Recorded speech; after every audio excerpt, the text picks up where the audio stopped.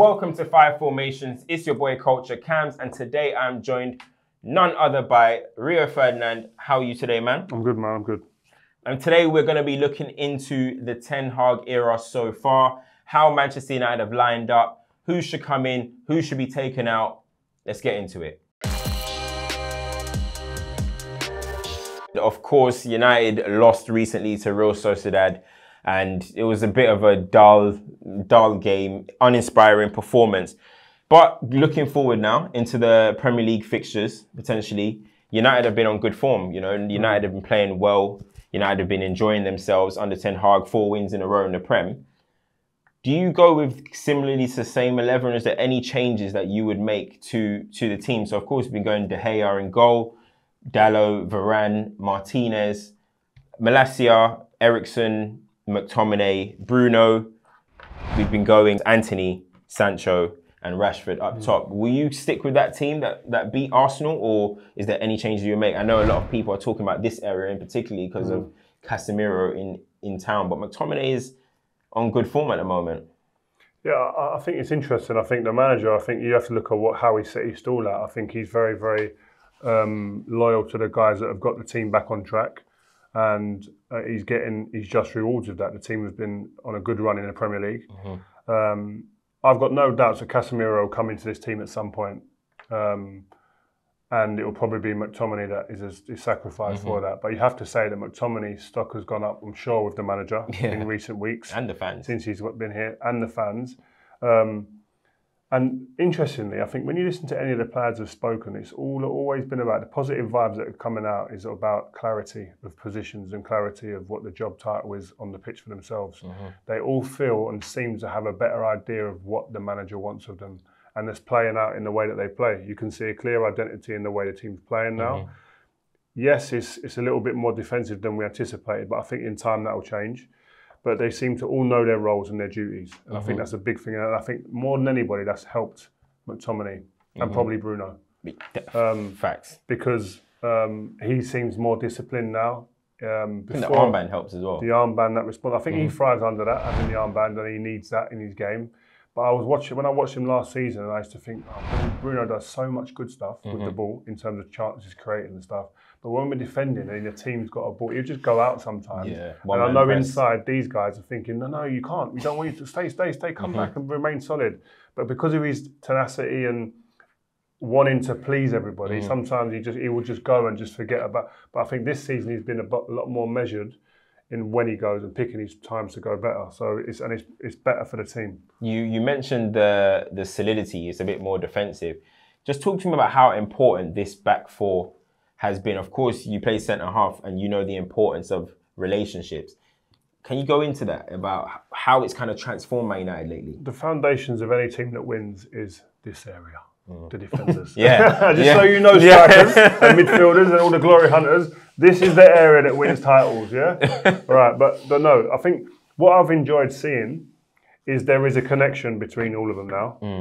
I've not seen it for ages where if he makes a tackle, they can't wait to get over and celebrate. And some people go, what's all that about? But it's building a relationship between these guys, a bond that you need if you're going to be successful. Dalot, he had a really tough game against Arsenal. Martinelli, first half, would give him a little bit of a doing over. But he grew in the game, and by the end of it, he was the one looking more confident than Martinelli by the end of the game. And he's growing. And Dalot was someone I was thinking, I don't know if he's going to be good enough for Man United. Hey, Dalot he's improving all the time. There's more room for improvement, 100%. But I think these two have been when playing together, I think only conceded 1 goal.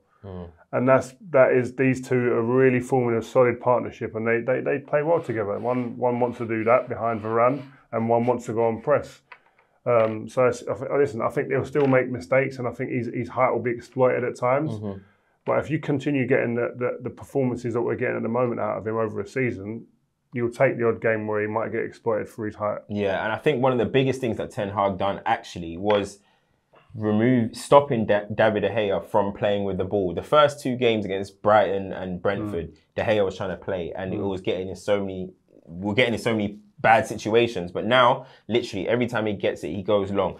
In the long run, maybe he's not going to want that. But immediately now, I think it's making De Gea a little bit more confident, a little bit more assured that he doesn't have to do anything else except to be a natural goalkeeper. And I think that's made a massive impact in the team. Going forward, though, it hasn't been classic Man United, in all honesty. I still think we're waiting for that game where we put 3, 4, 5 past the team. What do you think about this front three? Because obviously Antony has just come in, so he's a unknown quantity at the moment. But Rashford at 9, he's done well. Jadon Sancho, I actually want to talk about him in particular because he's in a situation where England maybe is up and down. His future for England is not looking too bright.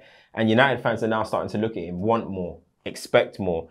What is it with Jadon Sancho for you that maybe he's not particularly clicking right now? Or do you think it is clicking? I think what's clicking is he's getting goals. He's getting in these areas, which I like. And you want your wingers to be going in here and getting goals. And I think he's done against Liverpool. I think against Southampton he scored a goal. So that's an area where I would have been definitely demanding of him. Also assists. I think with Jadon, which people probably didn't realise, and because he's obviously playing away from in the Bundesliga, you got to see him as like, Jadon Sancho needs parts of the team to be functioning perfectly for him to perform. He needs that consistently outside him, which he had this as well. Which he had at with Hakimi with Dortmund. Yeah. So he's a decoy, or he can use him, and that takes a defender there, space for him to go into. But he also needs a number 9 there, who he can use as a wall, so he can play. Because I don't think there's many better when he plays and runs. When he plays and runs and ups the speed of his game, he's brilliant. The thing that I think some fans will be sitting there going, I didn't anticipate, is that when he gets in these areas, he isn't like a Saka, do you know what I mean? Or a Sterling who wants to just get the ball and go bang straight at the fullback and beat him. I want to see more of that from Jadon. And I think that's confidence as well. He's come in and last season didn't go as well as he wanted it, I'm sure. I think so this season I want him to get the fullback 1v1 and go, right, you're mine, bang, and blitz him. I think another issue with him as well is the starting positions for me. Like in these areas, if Jadon Sancho got in the ball in these areas, I'm confident that he can do something because I think in the final third, he might be our best player. I think he's got eye for pass and he's composed in front of goal. But he picks up the ball in these areas too much. And as you mentioned, if you're not Saka, if you're not Sterling or Rashford, maybe to kick it down the line, Jadon Sancho's not going to do nothing here. If he gets it here, in between a centre half and a fullback, then you're cooking. You know what I mean? But like you say, this is the team's building. It's growing. So at the moment, they're starting here and the wingers are probably receiving the ball more often than not here. I think as time goes by and confidence goes by, this is where Ten Hag wants his team playing most of the time. Up here. That's where he's going to want them. And winning the ball up here. So when you win the ball up here, Jadon Sancho is winning the ball and getting the ball here. Then he's more of a threat. You mentioned that Sancho is probably going to need someone to be bouncing passes off. You've got Marcus Rashford up here who maybe he's not particularly that type of striker. He's more off the last man, cause issues that way. Do you think maybe, not to say Rashford has to get dropped or anything like that, but do you think maybe that's where Martial is needed? Because I actually think, funny enough, Martial improves everyone around him. I think Martial is needed for Sancho. I think if you look at the combination between Martial and Rashford, it's good. I think when you look at Antony, we're looking at another player that's going to need maybe some guys inside as well. I genuinely think maybe in this role, Martial is probably the most needed. I'm really interested to see when he's fit again. Where he's going to get in, because I know speaking to people at the club, when the management staff came in the summer, they were really impressed with him. They were surprised. They knew he was a good player, but we know all the stories that go around all the players, but they were like, well, we didn't realise he was this good. And Rashford, to be fair. So the way that he's improved is, you think to yourself, wow, if he comes in, and obviously you've got Cristiano Ronaldo as well. Yeah. So can't go without. I think Marcus has improved an element in his game in bringing people into the game. That's been good. That's what I've enjoyed in his game, assists and getting his goals.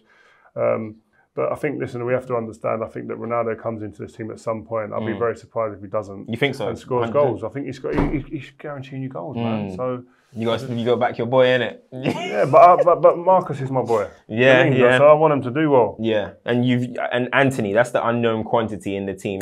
What do you think about him? Let him breathe. That's your words for him. Let him breathe. I think he's here. He's gonna. Do you see his little tricks the other day? Yeah. I think he's going to try and entertain the fans, but he didn't have the greatest game against Sociedad. But I think going forward, I would keep this same 11 as well. Crazy that I wouldn't have Casemiro in the 11 right now, which is Casemiro mad. Comes in for me, bro. I've got to be honest. So wait, so next game you're taking on McTominay? I think so. Yeah, I just think that you can't have someone like him who's that good. I hear you. You can't win 5 Champions League the way he and beat Integral, and be like, he's still young. He's only 30. 30 years old. Yeah. Listen, Casemiro for me is the best in his position. But I think he is as well. Yeah. But McTominay's doing justice in there. He's been brilliant. Yeah. And guys, that was an in-depth look at Manchester United going forward and the Ten Hag era right now. Let us know in the comments if you'll make any changes. Should Casemiro come straight in? Should Cristiano Ronaldo come straight in? Let us know in the comments. Make sure you like, share, and subscribe. And we are out. Best midfielder in Premier League history. I wouldn't say he's the best, but he gave me the most trouble. Vieira. Was it? Mate, he was a machine. Like, honestly, it was like, I felt like an under-14s. I beat him in the air once. I know. That's all I got.